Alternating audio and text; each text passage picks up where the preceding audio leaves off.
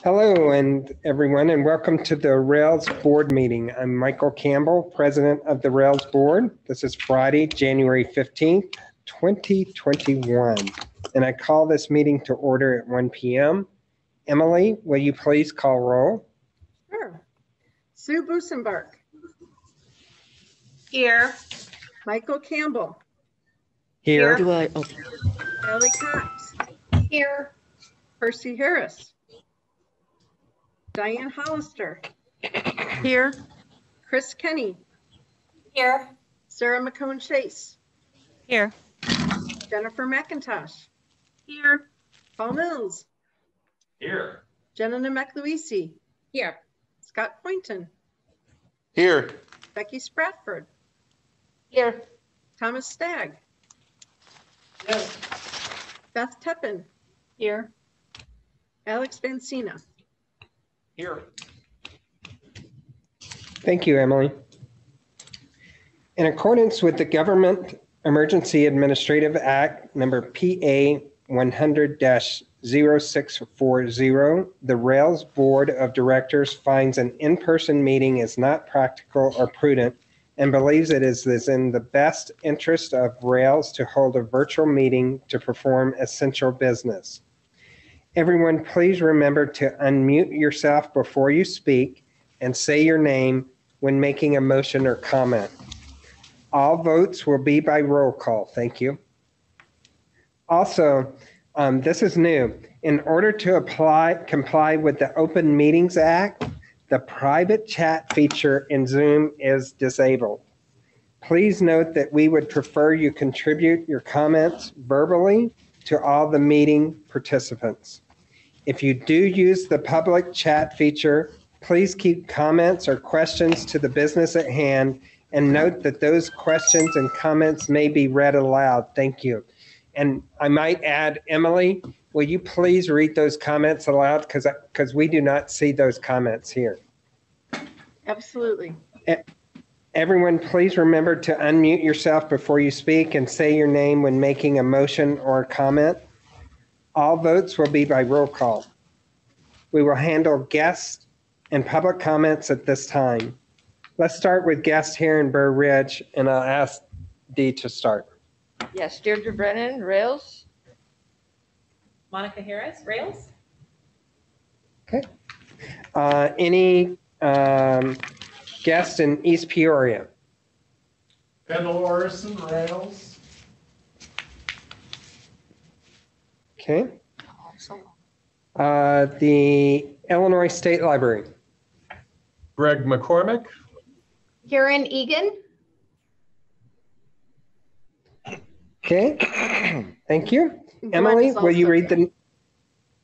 the? Okay. Correct. Emily, any other names? Any other guests that we have?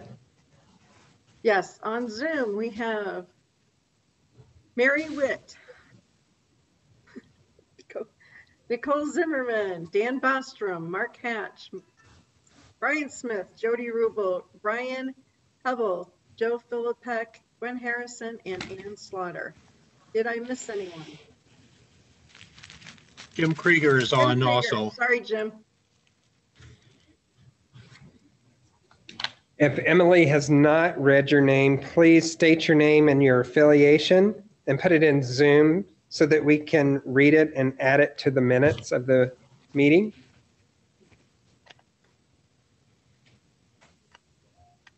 Emily, did you receive any comments via email?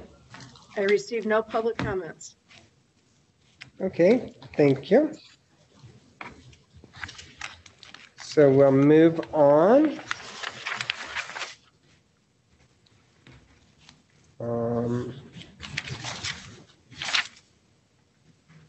We'll skip some here. Yep, missed a page there. Okay, onto the consent agenda. Yeah, just turn over the page here. Thank you. Which includes the items listed below. Would anyone wish to move any of the items to the regular agenda for further discussion? So this is Scott. I would like to make a motion to relocate the closed session minutes to the regular agenda and take them out of the consent agenda.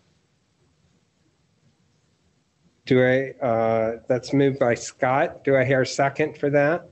Paul Mills, second. Emily, will you please call roll? Sue Busenbark, Yes. Hallie Cox, Yes. Percy Harris, Diane Hollister, Yes. Chris Kenny, Yes. Sarah McCone Chase, Yes. Jennifer McIntosh.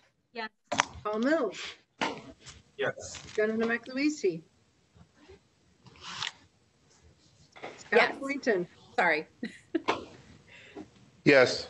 Becky Spratford, Yes. Thomas Stagg, Yes. Beth Tippin, Yes. Alex Bensina, Yes. Michael Campbell.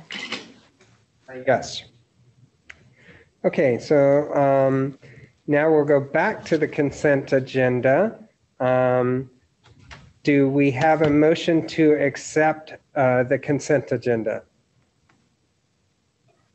This is Scott. I'll make a motion that we accept the consent agenda as revised. I'll second. This is Hallie. Emily, will you call roll, please?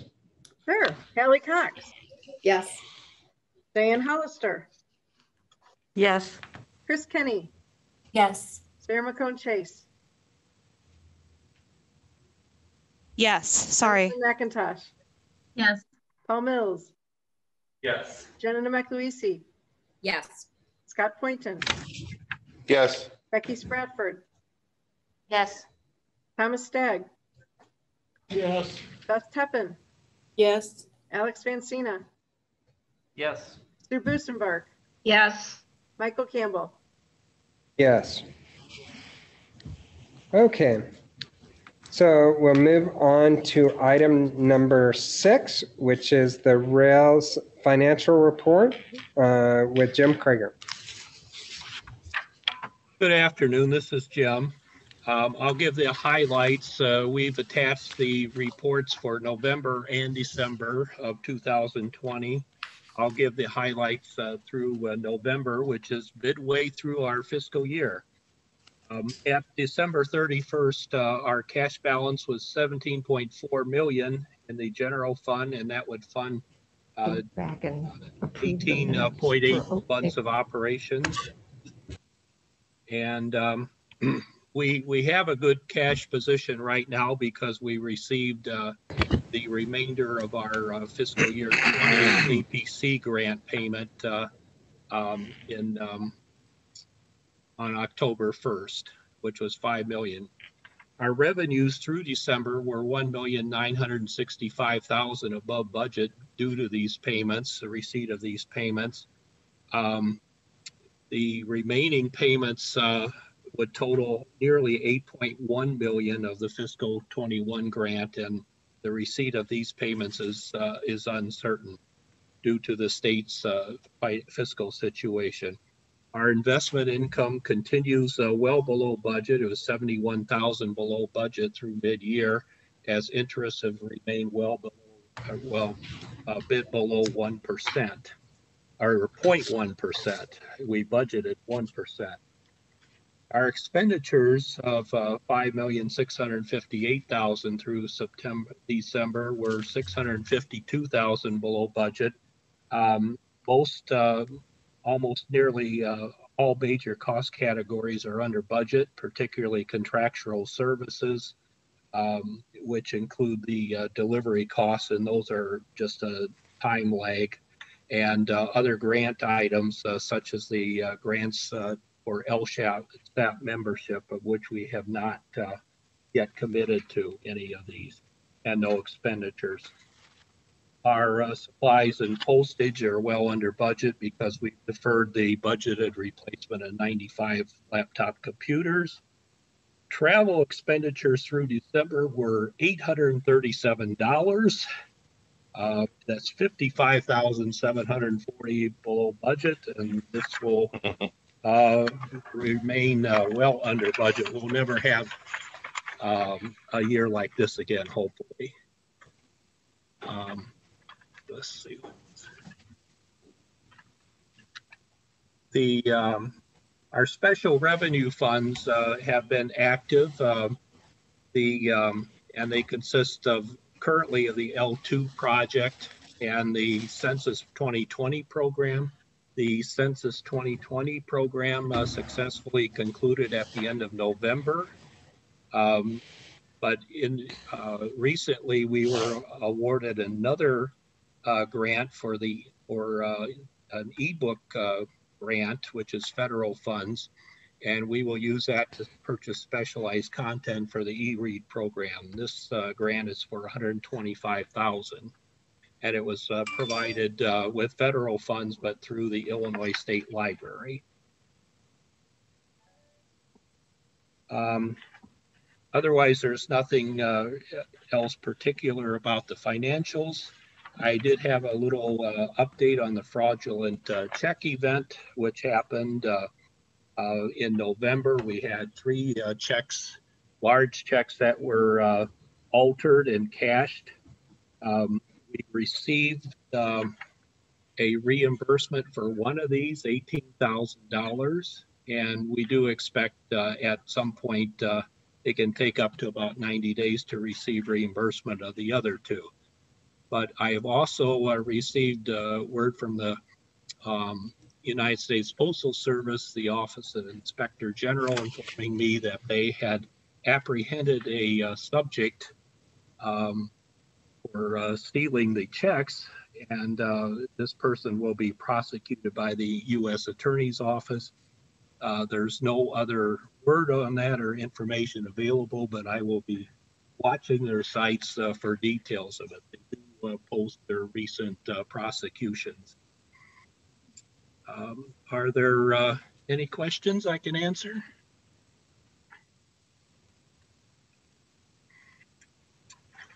Oh, one other item. You're all familiar with the Illinois Department of Employment Security frauds that are going out, the filing of fake fraudulent claims.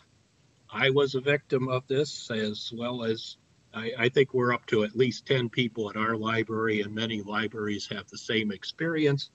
It was announced last week that a task force with the Illinois Attorney General, IDES, and the FBI, notably the FBI, because that brings in federal people, has been formed to investigate this and hopefully crack down on it. There's been, I think when I first reported our frauds, the number was at about 213,000. That was of such claims, and that was in November. And the number cited in the announcement last week was 350,000. So hopefully this will put a dent in that. So thank you. Hey, Jim, this is Scott. I just want to ask you a question about those numbers you just read. Those are numbers of people in Illinois who have had fraudulent claims. Is that what that number means? Yes, that's the number of fraudulent claims filed with IDES in Illinois itself. Got it. Wow. Okay. Yeah. Okay, thank you, Jim. My parliamentarian here has informed me that we have to go back and make a correction to the consent agenda and to the minutes here.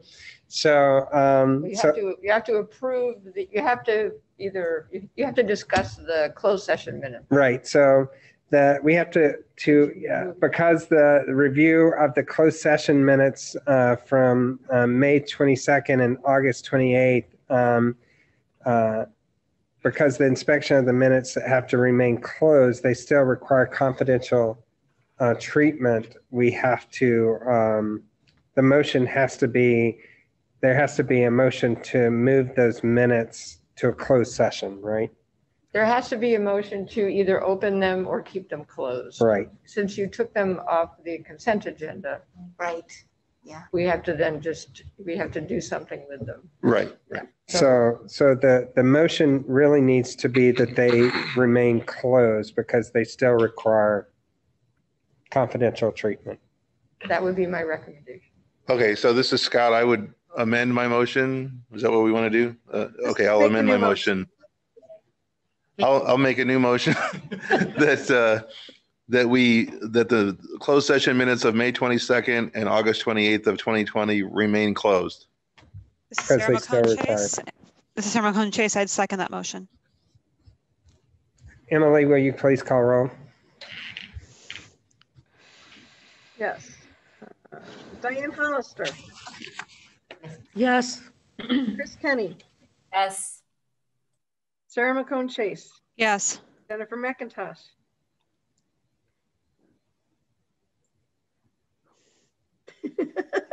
She's trying to unmute. I have an Yes, I'm sorry. My mouth didn't work. Have any Paul Mills, more to say, so Yes. Jenna you McLuisi, never know. Yes. Scott Poynton, Gotta listen to it. Becky Yes. Bradford, Yes.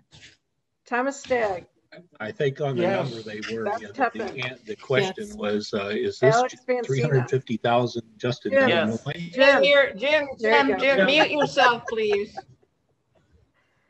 Jim, mute yourself, please. Sue He did. Busenberg, he did. Yes. Hallie Cox, Yes. Michael Campbell. Yes. Okay, thank you, Emily. Sorry about that confusion, folks. So, okay, so we'll move to agenda item number 7, reports. We'll start with reports from the rail president. And right now I have no report. We'll move into committees. The advocacy committee is first, and Jenna. Start with Jenna. Hi, everyone. The Advocacy Committee met yesterday afternoon, and we discussed 4 separate topics. The first we discussed was the status of our advocacy and outreach to specialized libraries. And I was very excited to have received the draft of a listserv post or an email from Hallie Cox, one of our board members who works in specialized libraries. Hallie prepared a great introductory listserv, which could also be used as an email for specialized librarians out there who might not know what Rails offers. And so we took a look at Hallie's draft, and we're really excited about the tone of it and the personal experiences that she shared. And Hallie and I will be in touch in the next few days to talk about next steps for that. So we are very grateful to Hallie for taking those first steps for us. And we look forward to seeing how that introductory listserv or email can help to boost interest among specialized libraries and librarians and help us to increase our advocacy efforts. So thank you to Hallie. Next, we talk. Thank you for being patient. Of course, of course. We appreciate your collaboration, and I'll look forward to taking our next steps with you. Great. Next, we talked again, we revisited the topic of potential partnership opportunities between school and academic libraries. And we acknowledged really that because this is such an unusual year, the collaboration and partnership opportunities have been, it's been a little bit more difficult maybe to figure out how to make those happen. Those opportunities sometimes are challenging even when we are not pandemic learning or in a COVID-19 situation. But we've been able to identify some really great starting points. And what we've been doing with our committee is really looking for common ground. And one of the things we identified yesterday is this idea of e-resources among all library types. It's a really great framework for something that we've been using, especially now during pandemic learning and COVID-19, but something that we know is going to be prominent and really affect the way that we not only partner, but the way that we serve our communities in the future. So those are some really, that's a really strong area that we have identified.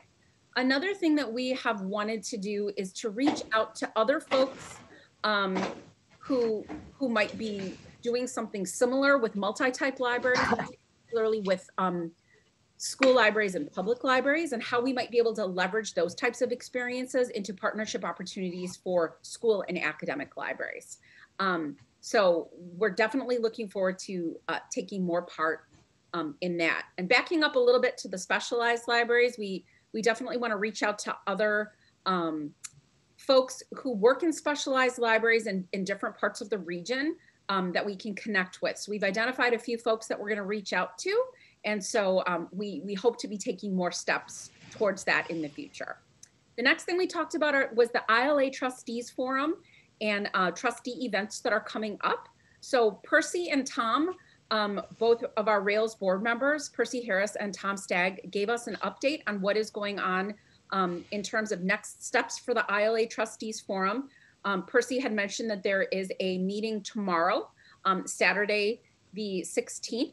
And so he will give us an update about how that went. And we also identified that Rails will be holding an online roundtable for trustees on January 20th.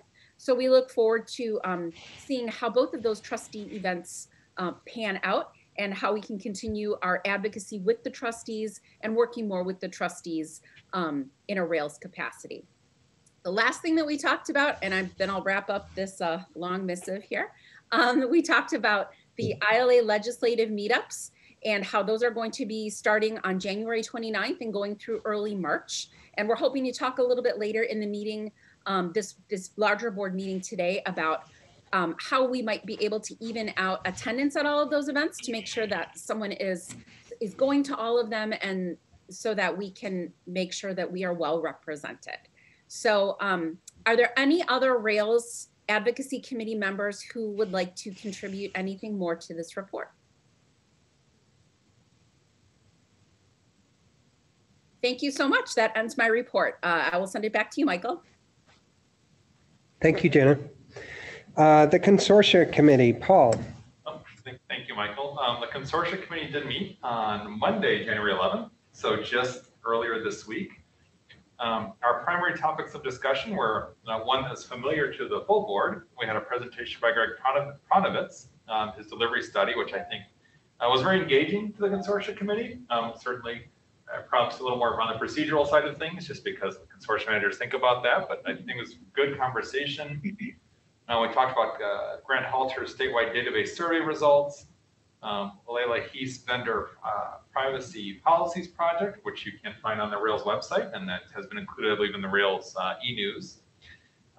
We also had a conversation about consortium members of return on investment that Prairie Cat has put together. All really good topics.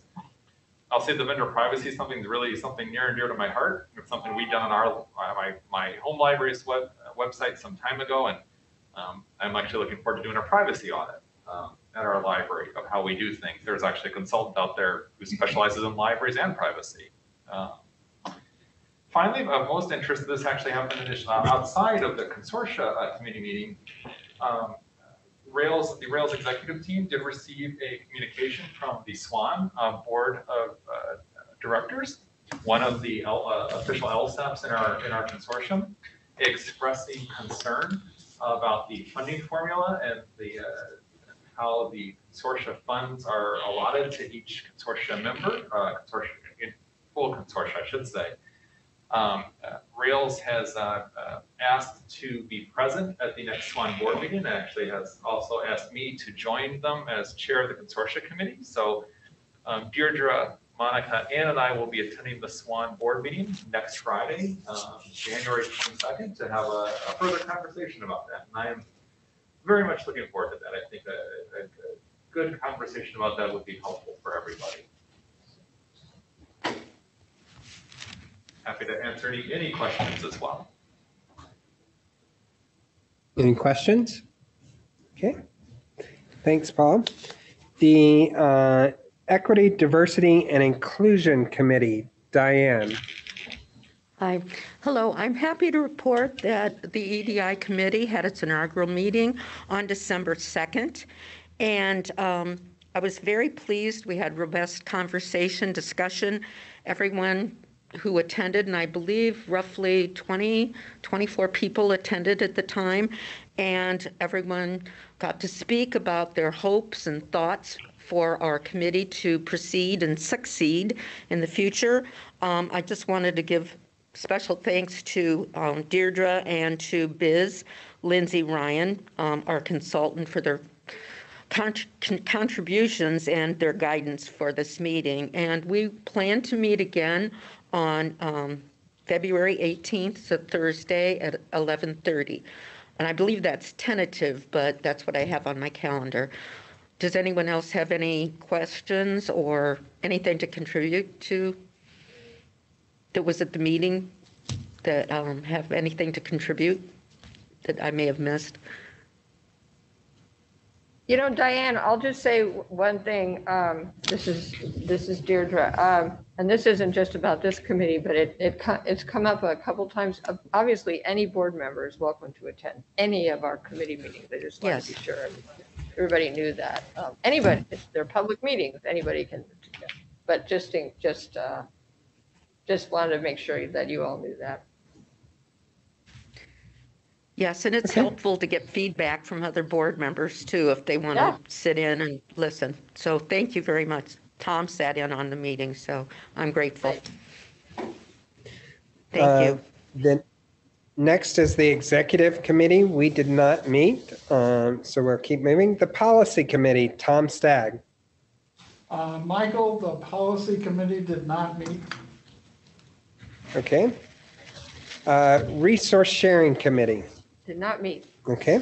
Or did they? Did they meet? Since our last meeting was in November, they did November. December 14th. Okay. Okay. Great. Then the Universal Service Committee, Sue. We did not meet, but we do have a meeting on the calendar, which will be Friday, February 5th from 2:30 to 4:30. And I'd like to thank Anna Duff for combing through all our schedules and getting this all organized. Thank you, Anna. I know it's hard for the staff here to try to manage everybody's schedule, so thank you for that. Okay, next with the Rails reports. Yes. Deidre? Yes, thank you. I did send you all an email not that long before the meeting, just to make sure you all knew that we were what I guess is called Zoom bombed yesterday at the advocacy committee meeting. Obviously, all of our meetings are public meetings. We can't keep anybody out of a Zoom meeting, or anybody could walk in here to this meeting. However, it was very distracting and clearly, inappropriate. And so we want to, while we, of course, comply with the Open Meetings Act at all times, we also want our meetings to run as efficiently and smoothly and as unstressfully as possible. So admin and IT are in some discussions about some possible ideas. We want to run some things by our attorneys. There's nothing, obviously we can't and don't want to keep the public out, but we want to keep what, practical controls we can. So just so you know that. So Deirdre, this is Scott. I haven't experienced this, thankfully, without using words that they use. Like what were they doing? Were they just like yelling and interrupting? Pornography. They exposed. Oh, they were Almost always. Oh, it was. Oh, it's always. Oh, okay. All right. Almost not. Okay. Huh. This is Paul. Early in the pandemic, I think Zoom put out like the security guidelines, when Zoom bombing became a thing, and we actually did review it with our attorney, who actually said you can do this. Nope, can't do this because of OMA. It was a really helpful checklist, which I'm sure Anselm Link has. If not, I'm happy to share what we have. We did report it to the Internet Crime Division of the FBI. And I think checking with Zoom, if there's, they can trace things perhaps also. I'm glad to hear that you reported it. Pardon me? I said I'm glad to hear that you reported it. Oh, yes. And, the meeting was very productive, but it's just, you want to. So as they being, I assume, just like regular old Zoom participants, did they make their profile picture like a pornographic picture? I'm still bogged down in the mechanics of this. Like, how did they achieve? So when the meeting started, there were a couple of members of the public that, mostly everybody's video was still off. Mm-hmm. So, but there were a couple of members of the public, which is not unusual. As you know, we've had, and is fine, of course. And sometimes it's because they're interested. Sometimes it's because they got into the wrong meeting. Right. So when the videos when the meeting started and the videos were turned on, there was a person there doing something that he shouldn't have been doing. Exposing himself. Yeah, he was exposing himself. So but this must have been happening no. live. This wasn't That's like a horrible. video. This is That's usually this is like a live. I'm sorry? This must have been like a live. It was. Live. It act. was Oh, it was a geez, live okay. it was live. It It sure was- was. Absolutely live. Okay. It was terribly, terribly live. So, yeah, it was horrible. So we don't want that to happen to anybody ever again if we can arrange. Sure. Yeah. Monica and Karen Goyer, who was the admin, acted incredibly immediately and appropriately to turn off the video and then kick the person out of the meeting. Sure. In the course of kicking the person out of the meeting, unfortunately, as the participant list was kind of scrolling, which it does, we also ejected Sarah McCone Chase not meaning to. And then when you They can't get back in. they then. can't get back. Can't get back. Right. But Sarah called it. Sarah called it, and Jenna did a marvelous job of keeping things going, as did the entire committee. It Yes. was very unpleasant. It was Yeah. very It was stressful. it was very unsettling. I think we all felt Yes. very discombobulated for Yes. a good 10-15 minutes. Yes. Trying to kind of really process what happened. And I do applaud the efforts of Karen, and Ryan came and joined us too to try to Yes. figure out the Zoom issues. Everybody who came in to try to help us address it, and everybody who acted quickly to make sure that that person was excused and not permitted to come back in. And I was just impressed at how well we were able to conduct the meeting after that happened, because it would have been very easy to say, maybe we need to reschedule, but we plowed through and it went well and it was very productive. Yes. So, Yes. thank Kudos you. to everyone. Yes. And You know- especially to you, Jenna. I sit on another board and we've had this case too. It's the Girl Scouts and they have a waiting room. Yes. I mean, not that you can, that person can still get in and do what they did, Right. but at least they have to name themselves. Yes, and I think that's one step that we can easily take. Yeah. There's certain that step where you can put in your name and your. Yeah, unless they name themselves, they cannot get in to the room. But it's still, I mean, you can't keep people out ultimately, right? Right. So, so then the Rails staff stayed on afterwards just to kind of brainstorm a bit. Mhm. And then I know admin, Emily and Ryan have had more conversations, and we have to run some stuff by our attorney. So we're not the first organization and we won't be the last. Right. This is Sue Busenbark, and I just have a question. So you don't have to be actually invited to the Zoom meeting. I don't understand how you would, like, if I wanted to go to the advocacy committee meeting, how do I do that? If I don't have an invitation? Because you're not a hacker and you are a law-abiding, wonderful person, as we all are. We don't know how to do it, but there are lots of people out there who know how to hack into things. And we have to post it legally. Yeah, the Zoom link is just in the agenda. That's how I usually find it. I just open the agenda and then use the link there. The agenda to the all right. All of our agendas have the Zoom information at the top. And it also And all the is agendas listed- are on the website. It also is Okay, listed that's on what I our need to know. website. Okay, And, okay. and in L2. All right. Okay. And there's probably some other On way the that website. like a hacker can just be like, here are some open meetings happening right now, and I can just go be in any of them. But Okay. No, I it's really wanted- easy to enter any of our meetings. Like it's supposed to be. So Okay. So I just go to the website and then I can get. if you were targeting us like specifically, but I bet there's other ways to do it more randomly. I don't know what they are. Just like if Well, I'm not Well, trying I to think hack, Sue's I'm just asking because she trying wants to attend. Yeah, Sue's asking how she can. What are you plotting, Sue? What are you plotting, Sue? No, I'm not trying to hack the meeting. I just, when Jenna said everybody's welcome to attend, I guess I don't know how to attend a meeting other than being invited through email. So you go to the website, look for the meeting, and then go to the agenda. The FBI is going to come knocking on your door soon. Okay. So. You know what? I'll just wait for the report. So I think to address Sue's question though, because Dee brought it up about everybody being able to go to all committee meetings, one of the things we do at LaGrange is everybody on the board gets the information about all of the committee meetings once they're finalized, right? So there's a committee meeting on this date.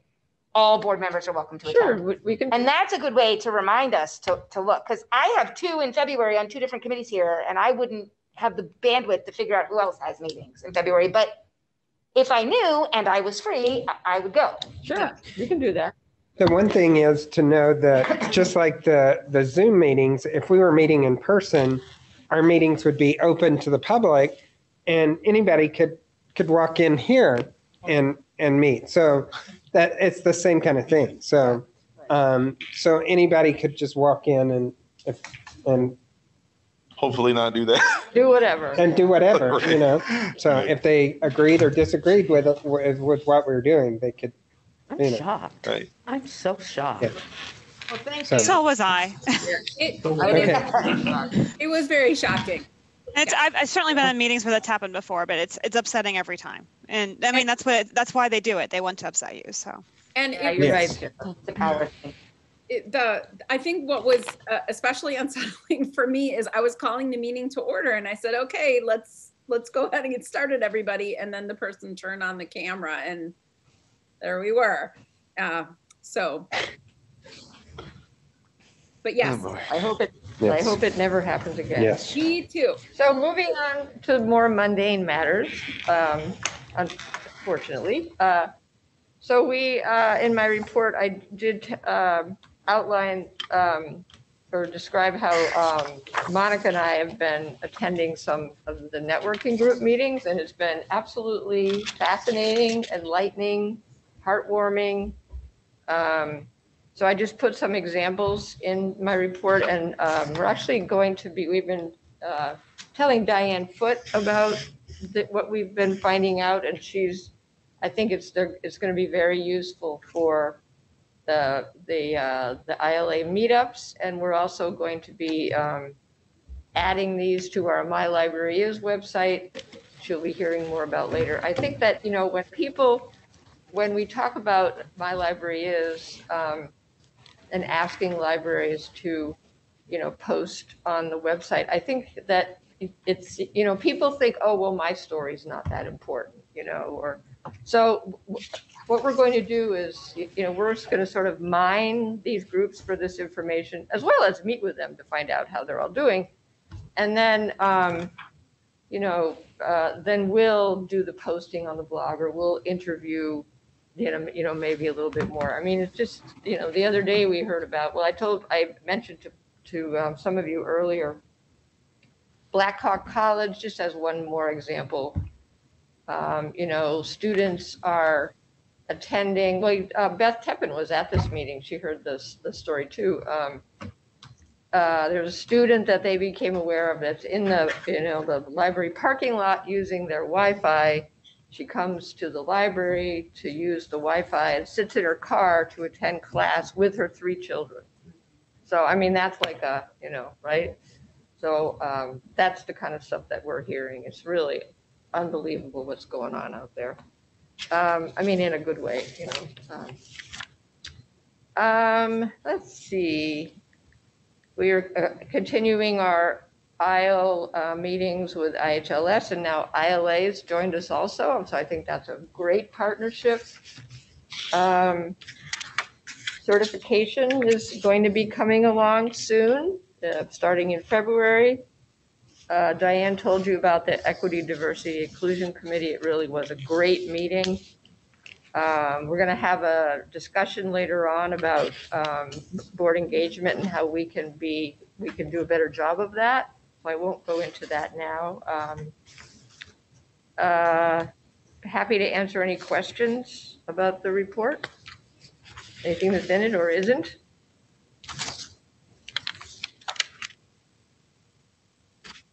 Questions? Okay. Thank you, Deidre. So now we'll move on to a report from the Rails communication team, and I believe Mary. is going to talk about My Library Is. Yes, thank you, Michael. I'm Mary Witt. I'm the Rails Marketing and Communications Director. I'm one of 4 members of our communications team here, and we're all going to talk to you a little bit to give you an update about our My Library Is campaign. As a reminder, we started this campaign in 2019 to help libraries of all sizes and types to demonstrate their value to different stakeholders. And we believe that the campaign is more important than ever now in light of future budgetary issues for libraries, and also in helping libraries show their value during the pandemic. There is a handout in your packet with more information, and we're just going to give you some of the highlights from that handout today. And we're going to start with Brian Smith. Hi, I hope you all can hear me. I'm going to share a screen so that I can kind of show off the My Library Is website. There we go. The My Library Is website is at mylibraryis.org. It was launched about 1.5 years ago, and it's a resource to help libraries tell their stories and increase their visibility. So you can see on the homepage, one of the things we have featured there is our Elders of the Internet video, which actor Nick Offerman very graciously offered his time to. If you haven't seen that yet, please watch it. It's wonderful. Also on the website, we have talking points for each type of library and other resources and other tools to help libraries get started. There's also an area on the website for libraries to share things that they have been doing to get their message out. The videos area is especially popular on here. And we're not getting as many contributions into the sharing showcase as we has hoped. I think a big part of that is that libraries tend to share things with other Rails members through our email lists. So we're sort of a victim of our own success in that way. But the most popular area of the website is the blog on here, which does contain those stories either submitted by libraries themselves or Dan Bostrom will work with libraries to create a larger blog posting, and these items get fairly well read. And because they're so popular, we have just started sharing them on the Rails, the homepage of the Rails website too. And now I'm going to turn things over to my colleague Dan Bostrom to talk about new developments in My Library Is. Yeah, thanks, Brian. Good afternoon, everyone. I'm just going to give a couple highlights of things that are going on in development for this spring and this year. One of them is actually culminating today. We have our My Library Is grants for school libraries, and the due date for that is today. So I've been watching the applications roll in. This has been fun because we've been working with ISLE, and ISLE, the School Library Professional Association. They have a team that's going to be doing the evaluation of these grants. So we were able to get actual school librarians to evaluate them, which is really exciting.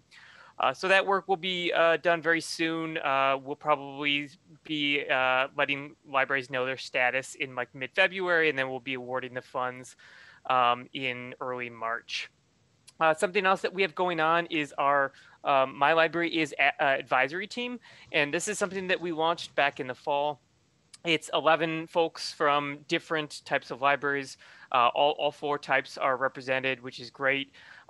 They've been doing regular blog posts, which is fantastic.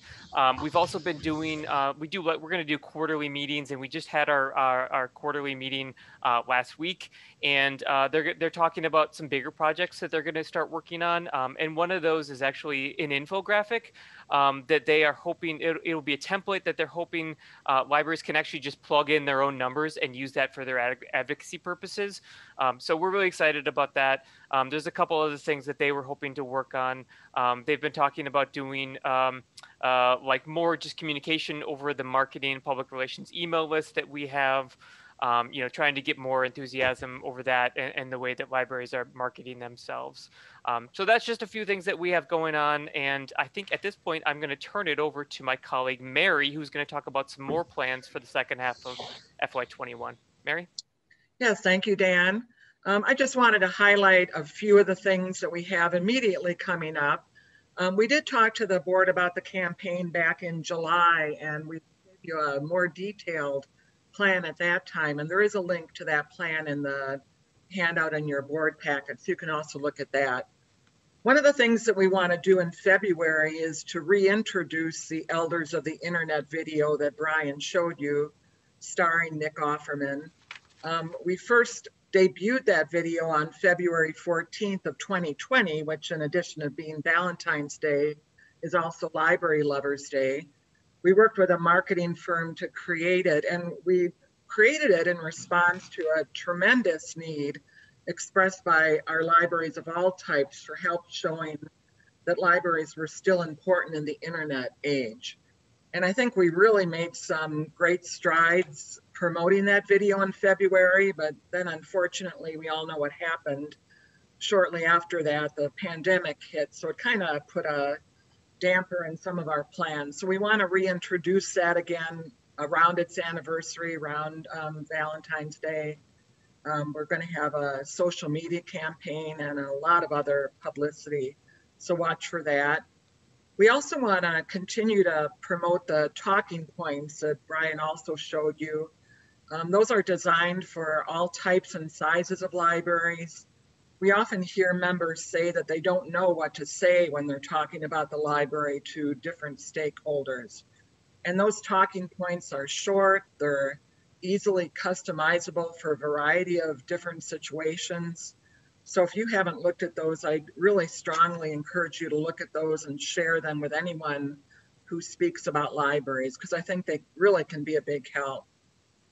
Another thing that we're doing, we built some very effective partnerships through the campaign, like with ILA. And one of the things we're going to be starting is to work more closely with the Illinois Heartland Library System. We feel that they can help us expand the content on the website. They can get their members to contribute. They can help us spread the word about the campaign to their members. And we'd also like to work with them to create a survey for all Illinois libraries, just to make sure that we're on the right track with the campaign, to find out if there's any other activities we should be involved in. So we're looking forward to that.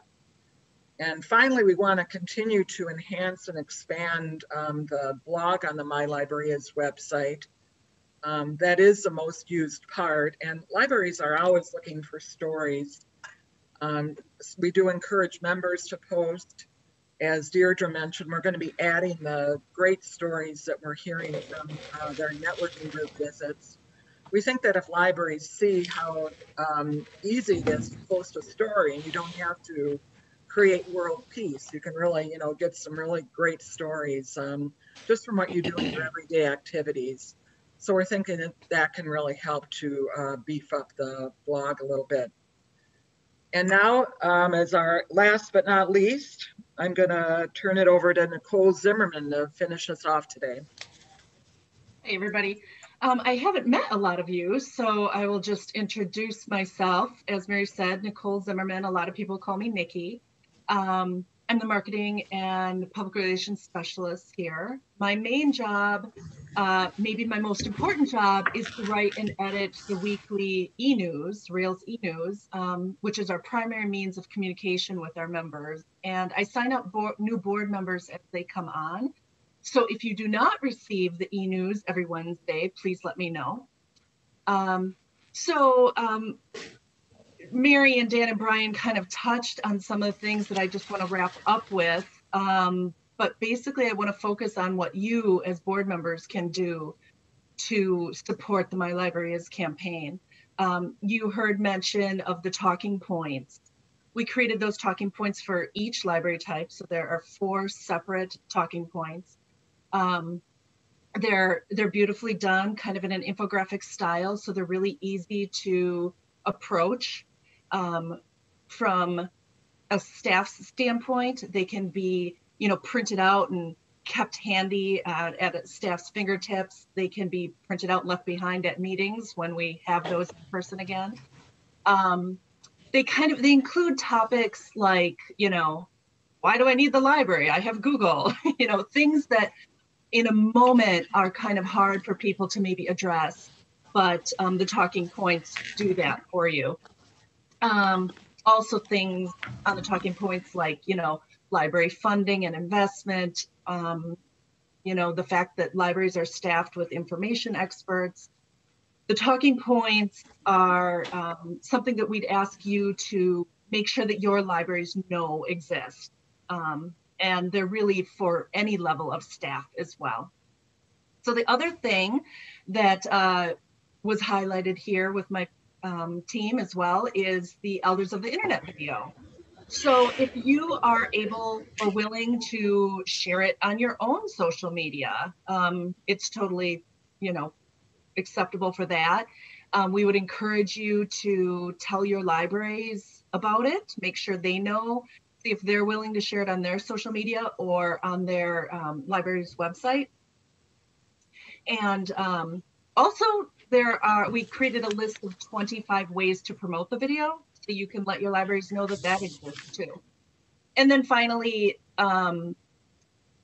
consider contributing to the website yourselves, whether it be a blog or a library story, and also talk again to your libraries about, them contributing. And it's, as Brian pointed out when he showed the website, it's blog and stories, but it's also, marketing materials and videos and a lot of other things as well. So does anybody have any questions overall about My Library Is in general?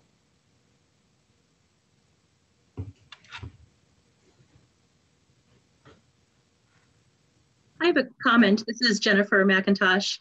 I really love the range of resources there, and it shows the diversity of ways that people think about their library. Something that I did a few years ago in a presentation with our Board of Trustees was presenting our library to them through the lens of different personas, different kinds of students that utilize the library, and to try to break out of that standard idea of what an academic library user is, because I felt that was kind of a missing piece of the conversation. So as much as I absolutely appreciate all these different lenses of academic libraries, I think an additional way to maybe flip the concept on its head would be to think about it from more of a user perspective. Even like there's different kinds of, some people are like power users, they practically live at the library, they think of it library for everything, but just as valid and important is the person who only comes in once a year, but the library is essential when they do need it. And I think those people cross boundaries of different library types. So it's maybe just a different slice on what a library is to people. It's a different way of thinking about it. That's great. Thank you, Jennifer.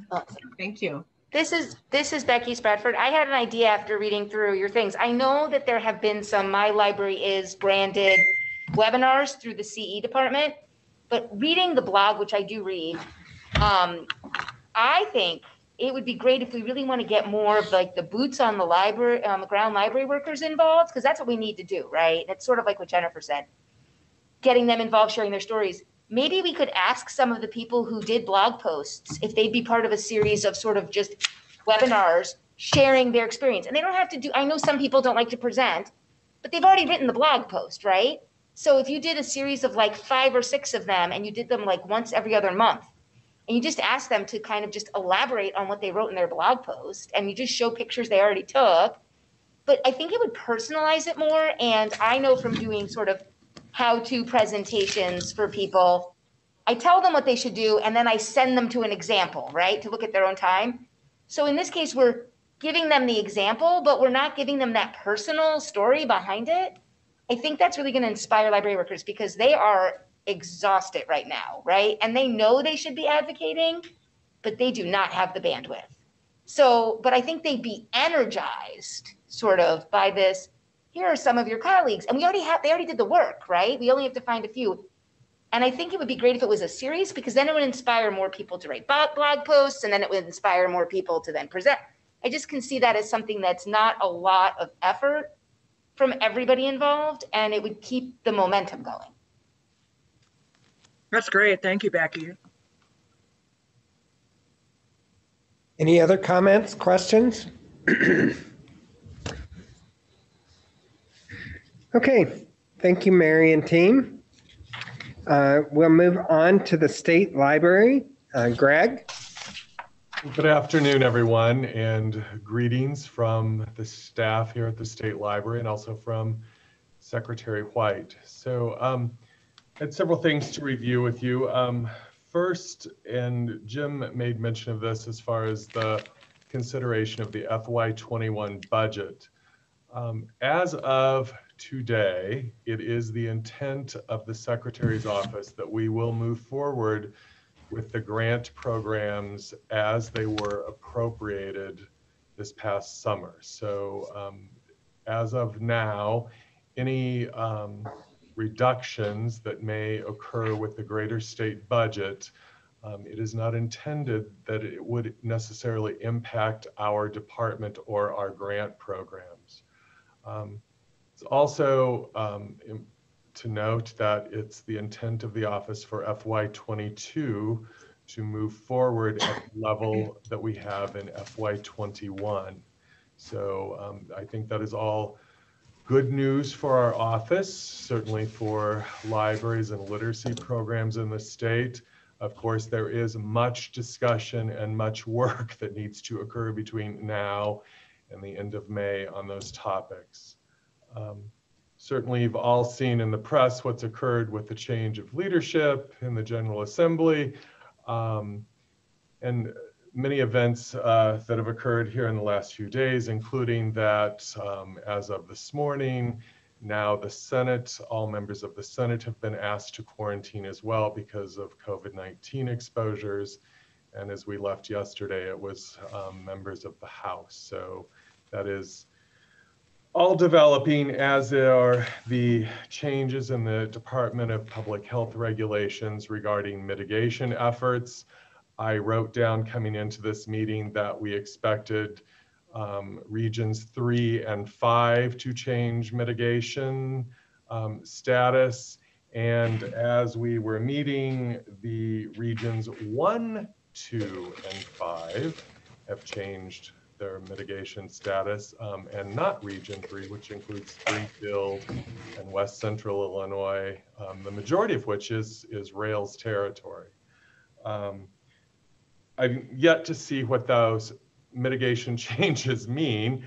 The documents on what tier 1 or tier 2 of phase 4 really indicate in a definitive matter that's not available on the Department of Public Health's website yet. So I'm certain that we will be getting questions in the coming days.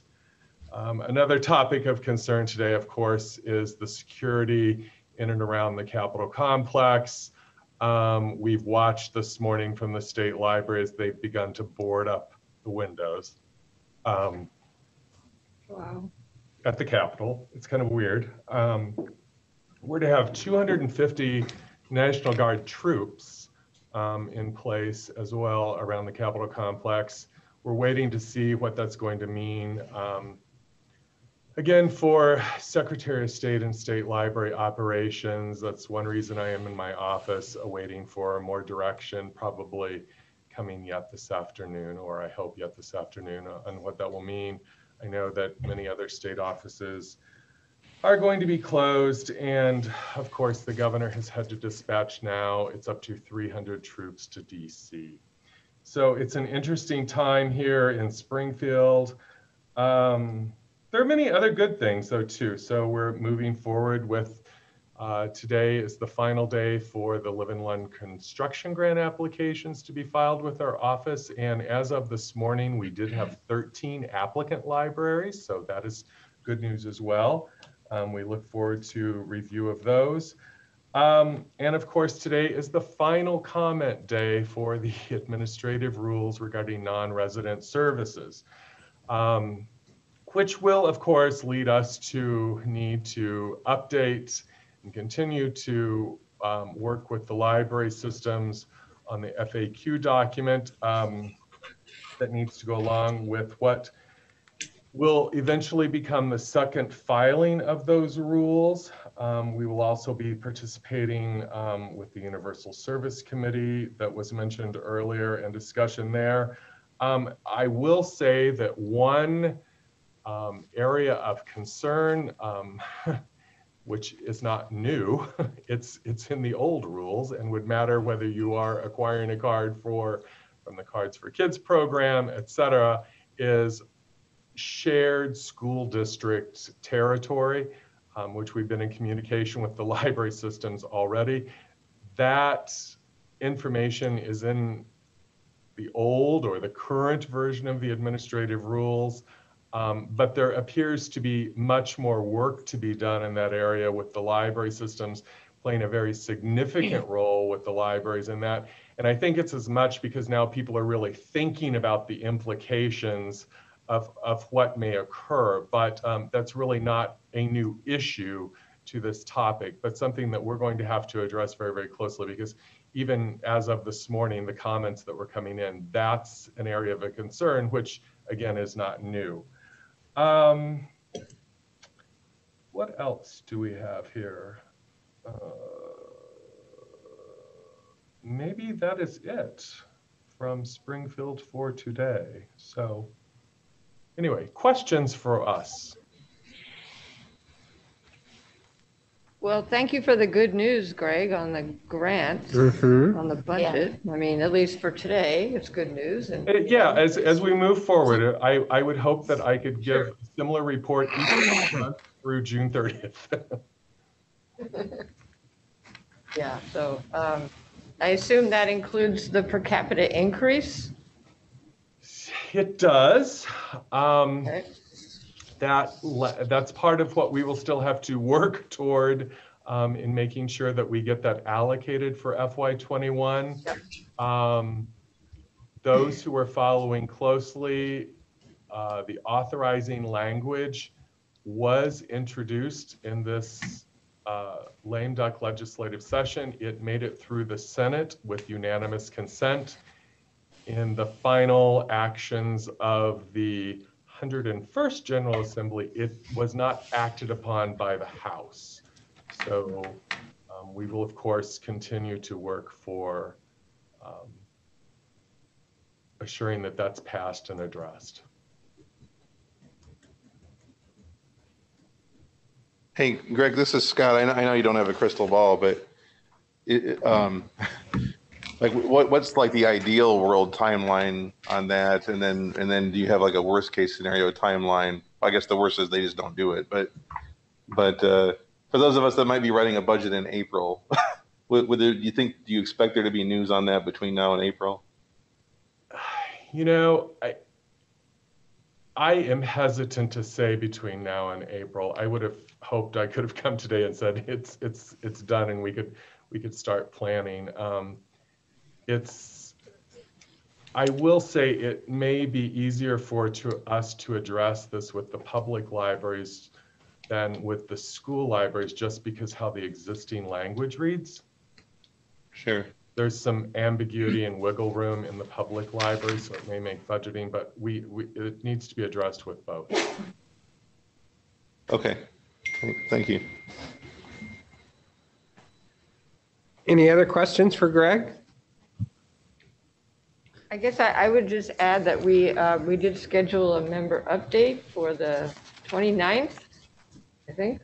Is that right, Mary? Somewhere. Is that right, Greg? And it's the 28th, and that was on my notes, and I forgot to mention that. Yes, we will be giving more information about the non-resident services, and an overview of the administrative rules at that member update on the 28th. So we do look forward to that.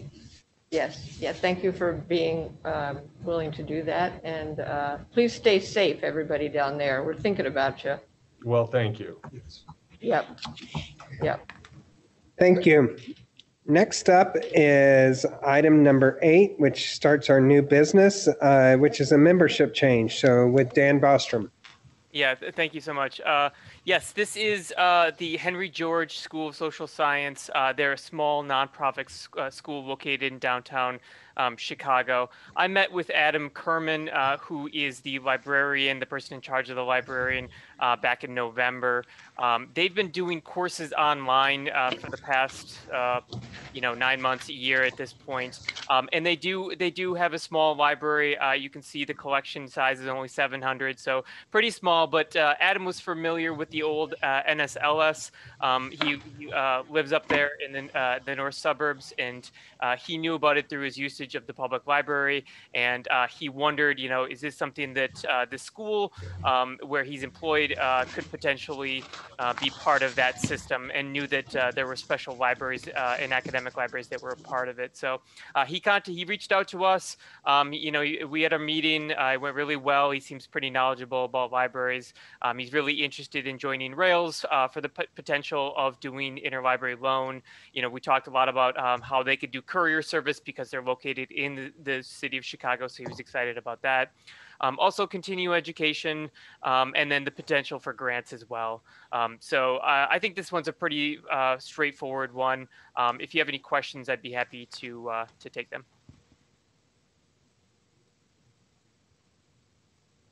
Okay, if not, may I have a motion to approve the Henry George School of Social Science for full membership in Rails as presented, and request final approval from the Illinois State Library?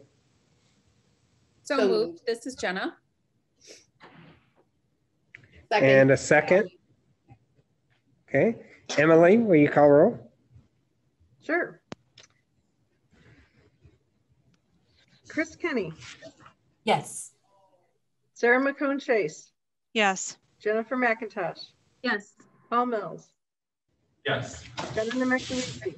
Yes. Scott Poynton. Yes. Becky Spratford.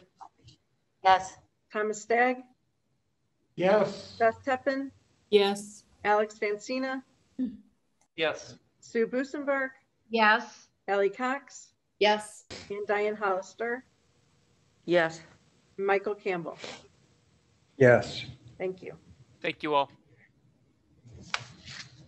Okay, item number 8.2, which is about board engagement and expectations, which is a discussion only item. We'll go back to Deidre. Yes, thank you. So as I said to you in my report, I was hoping we could have a conversation about board engagement and your expectations about being a board member, among other things.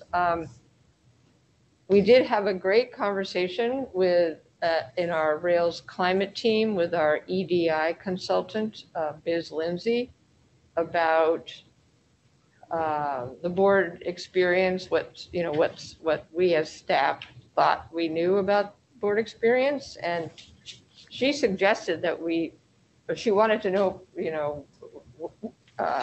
when we asked the question of how it is to be a board member versus, or maybe not versus, but as compared with what you expect as a board member. And we thought, shame on us, we've never asked that question. We've never asked, I think we do a better job of orientation every year, but this is just another opportunity to make it.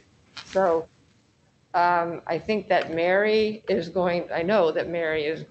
putting together a board engagement survey. And this isn't about you, this is about us, how we can do this better, what barriers exist. Obviously we as Rails staff, we know about Rails, and it's inevitable that we assume that or experience certain things. That's the whole thing about EDI, right? Is you think that other people experience things the way you do, and that is certainly not often true. So that's what we're trying to get at here. We're trying to understand how we can just do a better job of, of understanding each other and working together so that Rails itself will be a better organization. So, Michael and I, I briefed Michael on this, and, we think it'd be great if we would have a conversation, but if we don't have to today, we'll certainly do the survey, but I think this is really important, and would love to hear any feedback that you all have about it. Yeah, I commend you guys for doing this. This is Hallie. I just remember back in the day when I was new to the library field and new to boards, and I was invited and sat on my first few boards, and I had no idea what boards were, what they entailed, and I like some of the boards I joined initially. They expected financial contributions, which I was completely unaware of at the time. And, so things like that, I think just having a what does the board actually do kind of statement or discussion on the website, something. So if people are interested in running, they can actually see yes, what does the board do? What are they responsible for? Does that make sense? Yes, it absolutely makes sense.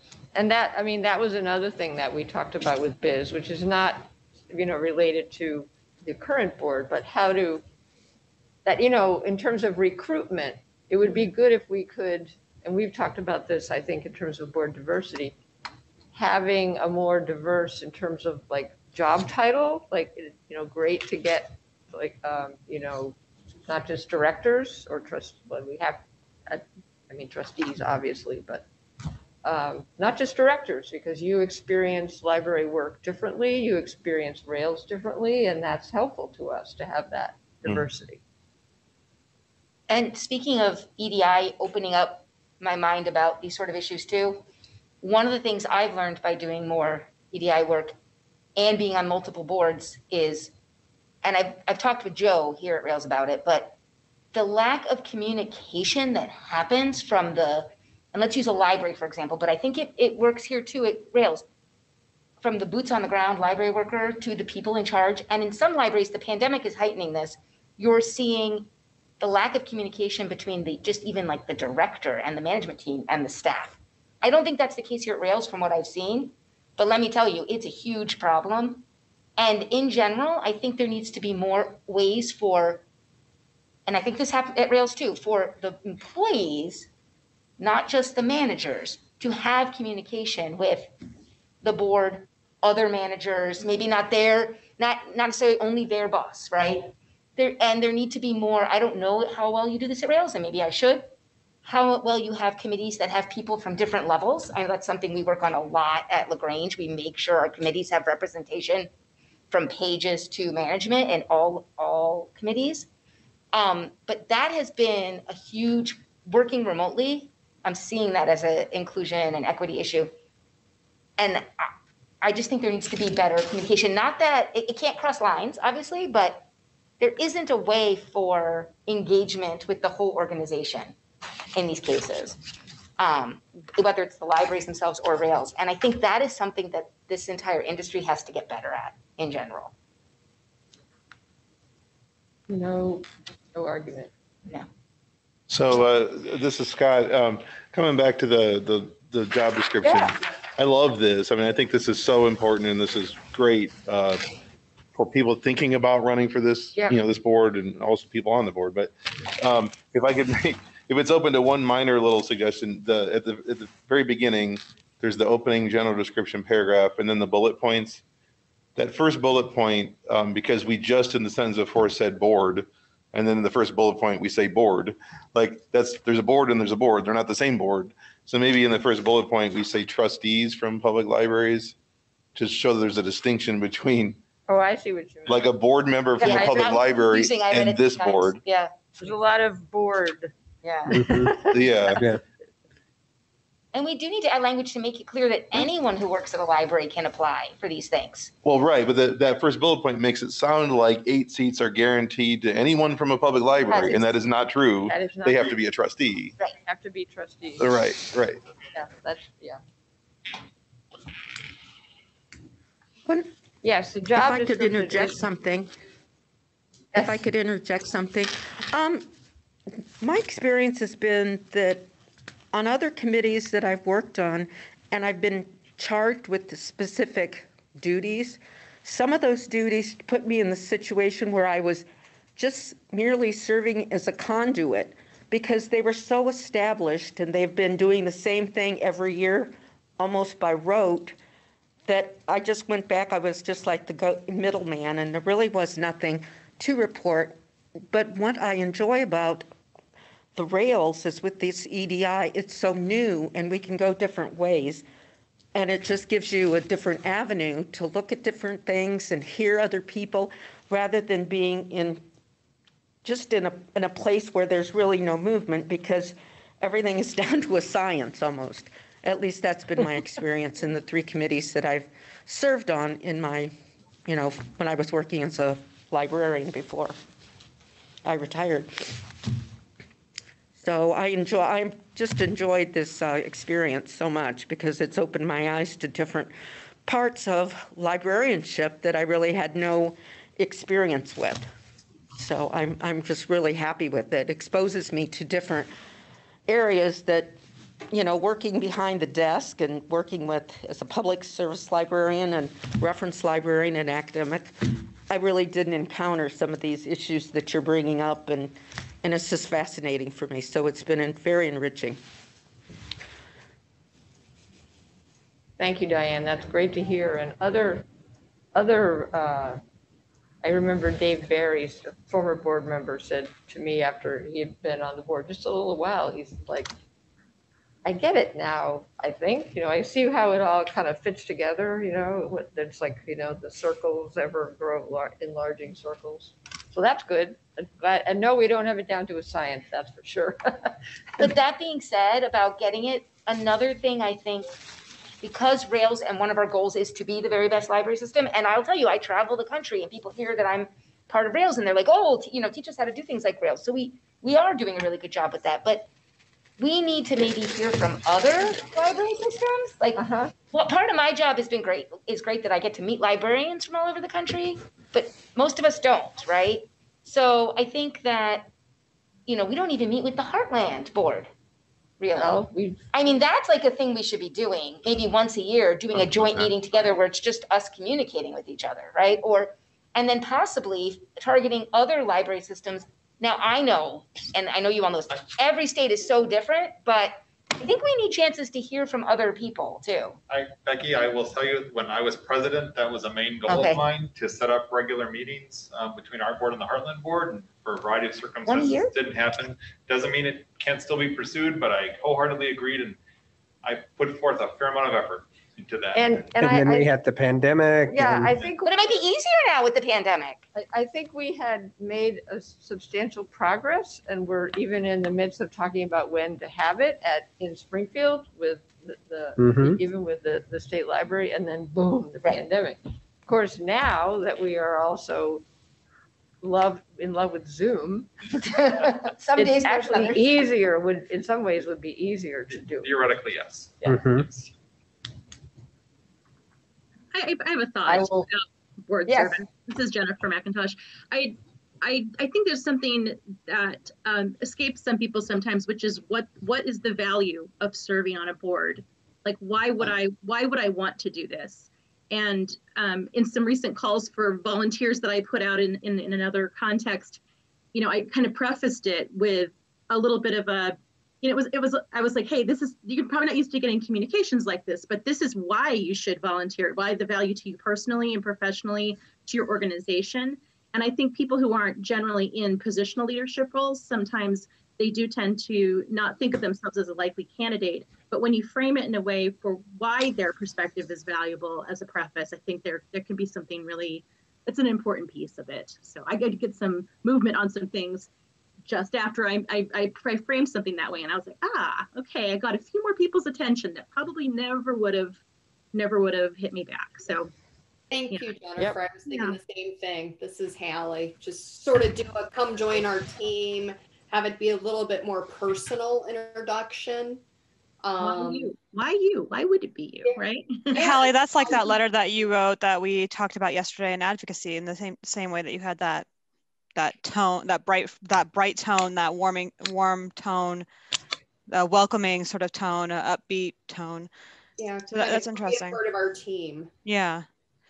Well, another thing I think about though is that sometimes when we have like staff people in our libraries and they're not in positional leadership roles, it's they don't think of themselves. It's not only that they don't think of themselves as being leaders, it's also that it's decidedly not their job. That there isn't anything in taking on all that responsibility that will benefit them. And that, I mean, that's hard. I think that's hard to say and it's hard to hear, but you know, staff often don't feel appreciated in our institutions. And if we wanted them to come and participate more, there needs to be a reward that they can see that will be beneficial to them as well. So and that's a couple of years ago. Oh, sorry. I was this just is Becky. Education. Oh. Yeah. So I did something similar with at ILA a few years ago, and I'm still seeing ramifications of it. That is exactly what you guys are saying. So we did a presentation in ILA. It was myself, Jeannie Dilger, and a few other people, including, I forget her name, but the state representative from Addison, who's a librarian. And we did it with a group called You Should Run, or some like grassroots organization. And we said, you are a library worker. This is why you need to run for election as a local trustee. And I literally still this week got an email from somebody who's running for like the third time at Schaumburg. Again, because she went to that presentation. And she's been in contact with me. And I get emails constantly because we just made it personal, right? We just were like, you know, when I started at the LaGrange Library, I was 26 years old. And I just become a librarian. And honestly, the reason I wanted to join was because my goal someday was to get Countryside to get a library and be their director. And what I learned by being on the library board is I did not want to be a director. And that was valuable information. But I have so many skills now that but the skills I brought as even a library worker who barely knew anything, right? I was a first-time supervisor. I'd been a librarian for like a year. I still brought a perspective to that board as a, you know, somebody who worked at a library. And we had such success with that personal plea. So I love that idea. Like, why are you good? Maybe we want to do a program at ILA, you know, like Hallie can use some of the stuff she wrote, like from Rails, like why you should join any board, you know, not just Rails, but anything, why your skills are good, and encourage us to get more library workers out there. Mm-hmm. Absolutely, yes. Well, the survey will be coming, and you know, maybe we can talk about it again too, as things occur to you. So, because we really do want to do a better job. Okay. So we'll move to number 9, which is unfinished business, and we don't have any. Okay. So then we will go to number 10, which is board development, which is advocacy opportunities for the Rails board members, and Me again. Yep. which is the. So you've heard a lot about advocacy today. My library is. We certainly encourage you to look at the website and see if there are items there that will help you. I mean, what we hope that you do as board members is in the job description is, you know, talk about Rails at your local meetings, give reports. I know a lot of you do that. I think, you know, at our advocacy meetings, and then also at our meetings with ISLE, we talk about how we, you know, all types of libraries need each other. And I think if you locally, you know, talk to and I know, Michael, you've talked about this a lot, you know, working with the local school library to develop relationships and advocate for them. ALA is always a good source as well because they have a lot of good issue updates. And I think, you know, the main thing, and I did want to talk about this today too, because this was something that came up at the advocacy committee yesterday, was the ILA, the meetups are about to start next week. Obviously, that's a great way to advocate for your libraries in general, for Rails. So I'm hoping that between the board and all the board members and all the staff, we can cover all of them virtually. I don't know if you've had a chance to look at the schedule. I'm already signed up for South and West, because that's my library. Okay. I'll be at those. And we're happy to support your attendance. It's only $15 this year. No, is Rails an institutional member? It's free now, this year, because it's virtual. Institutional members of ILA. Oh, you're right. It's free. So okay. So it's there free. You go. None of us have any excuse at all, right? Because we usually only send like one person to each, and we're sending as many as we can. Yeah. So we're happy to facilitate this in any way, but we certainly hope that you all attend. And if you want to let us know what ones you're going to, we can make sure that we do, cover the landscape, the geography. Does that make sense? Mm-hmm.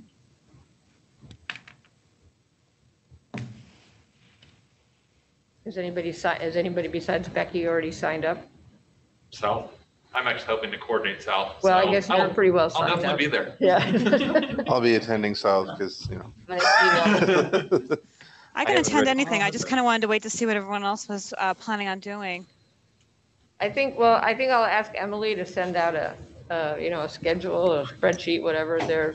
There's one on the 29th, February 5th. This is on the ILA website. February 8th. The last one was on March 5th. They're pretty much once or twice a week all through February. So we will send out a schedule. And I wanted to talk to you about that. So Okay. I can go to as many as I need to. Okay, go. great. Yes, and the more the merrier, that's for sure. I mean, it'll be interesting to see how these go. It's not the same as, sitting next to them at lunch, but on the other hand, I think. Yeah, do we think we're going to get more legislative participation? Becky, I'm hoping. I'm really hoping. I've been making phone calls since that feels more personal than an email. So I've been calling folks and calling other library folks I know who may have a personal relationship with the legislature, asking them to make a phone call. I just, since we can't do the in-person greeting, I hear phone calls. It seems a better chance to make a connection than an email. Did you get Marie Newman yet? Because I bet she'd go. I can contact her. She replaced Lipinski for Congress. I've actually asked someone else. So my strategy is ILA provides great resources for this, and they'll actually say which libraries are within which legislative district.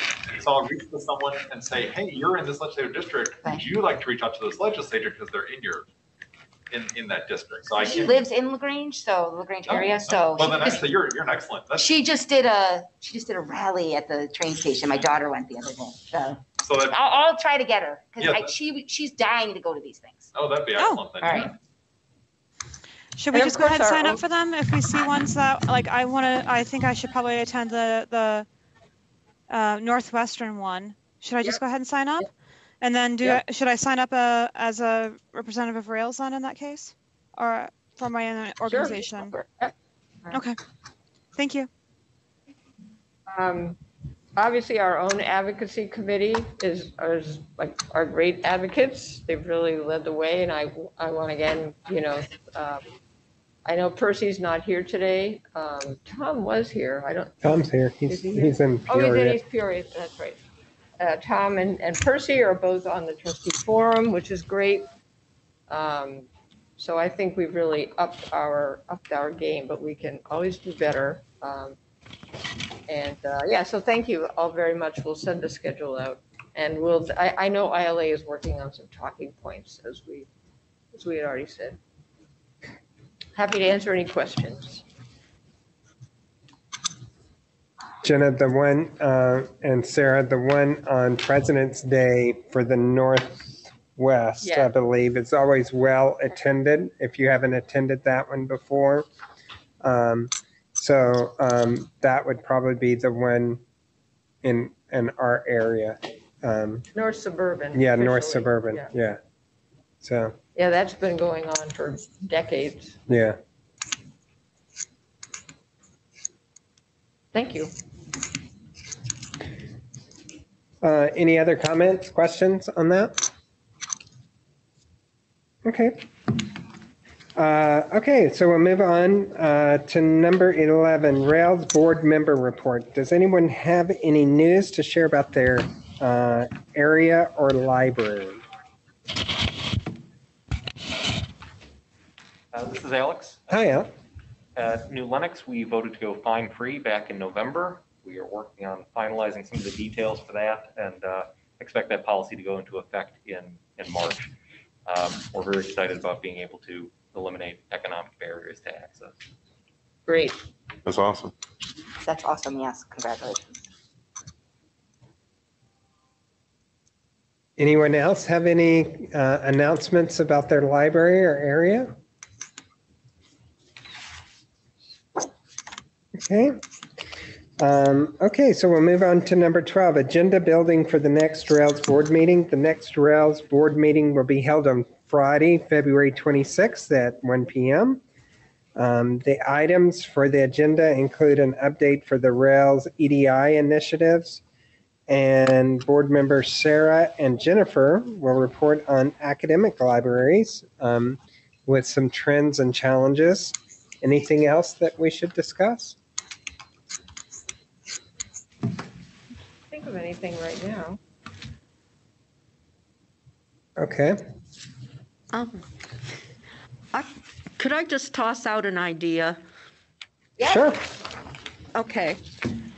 I have presented numerous times at ILA, and how I've done it is just I've asked people, sometimes random people, but I'm ready to write a proposal. And then since we've been talking about, talking about joining Rails and spreading the word out, how would anyone feel about joining me and starting a group or a proposal and speaking about Rails, but invite other people like from ILA, from the Monarch Committee, different library-related committees to talk a little bit about their organizations. And I know there are booths there at the different conferences and that, but I just think it would be an up close and personal so people could ask questions, what it's like, what's been your experience, would you encourage me to join, that type of thing. I don't know, we could talk about it. I don't know how you feel. I'm just laying this on you. It just popped into my head. But it's a very, I don't know, I find it a very good venue to speak at ILA. Because as I say, I've done it numerous times. And just have a committee of like 5 people, different people from different organizations, and then just talk about your specific organization, whether it's, as I say, the Cottles, Monarch, Lincoln, ILA, IRC, any of those committees. I think that's a great idea, Diane. I think the only challenge would be figuring out how not to include like 100 organizations, but I think it's a great idea. Yeah. Well, the main ones, they're usually present there. Right. Oh yeah, I'm half teasing. It just, I just was looking at the board, and you're all involved in your own. I mean, there's NILROC, there's different. There's ILA, there's IACRL, but I think it's a great idea. I think, see who wants to join in and go for it. Great recruitment for everybody. Cool. Thank you. So if you're interested, contact Diane. Yep. Okay, we're going to move to item number 13, which is a closed session. So the board will move into closed session to matters pertaining to litigation as per number 5 of the Illinois compiled statutes, chapter 120, paragraph number 2, section C1, which states the exceptions, which is a public body may hold closed meetings to consider the following subjects: litigation, when an action against affecting or behalf of the particular public body has been filed and is pending before a court or administrative tribunal, or when the public body finds that an action is probable or imminent, in which case the basis for the finding shall be recorded and entered into the minutes of the closed meeting. May I have a motion to move into closed session? So moved, Sarah McCone Chase. Sarah can have it. Sarah, do I have a second? Second, Paul Mills, I'll second. Do we have to vote on this? Yes. Yes. Okay. Emily, will you call roll?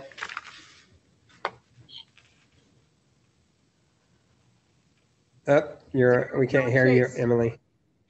Yes. You were muted. Can you start over again, Yeah. Emily? I started. Sarah McCone Chase. Yes. Jennifer McIntosh. Yes. Paul Mills. Yes. Jenna Namek-Luisi. Yes. Scott Poynton. Yes. Becky Spratford. Yes. Thomas Stagg. Yes. Beth Tuppen. Yes. Alex Vancina. Yes. Sue Busenbark. Yes. Hallie Cox. Yes. Diane Hollister. Yes. Chris Kenny. Yes. And Michael Campbell. Yes.